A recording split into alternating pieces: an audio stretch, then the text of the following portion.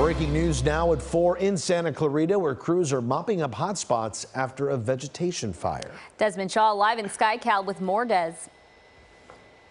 Yeah, Leslie and Juan. Looks like LA County Fire and CAL FIRE really got a good handle on this one, primarily thanks to some water-dropping aircraft, including the Colson. You saw one of the little airplanes there going through our shot right now. I don't think they had to drop any fire retardant on this fire that only grew to between 5 and 10 acres off of Oak Springs Canyon Road. This is on the eastern edge of Santa Clarita here at the base of the San Gabriel Mountains. So all getting knocked down here, and fortunately no reports of any injuries on this fire either. Live in KCAL overhead, I'm Desmond Shaw, Leslie and Juan. Back to you in the studio.